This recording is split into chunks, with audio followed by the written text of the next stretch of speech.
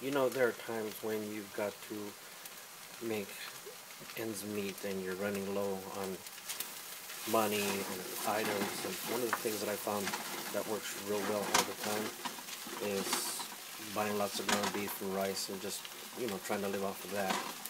But to make the ground beef more, just add a little bit of oatmeal.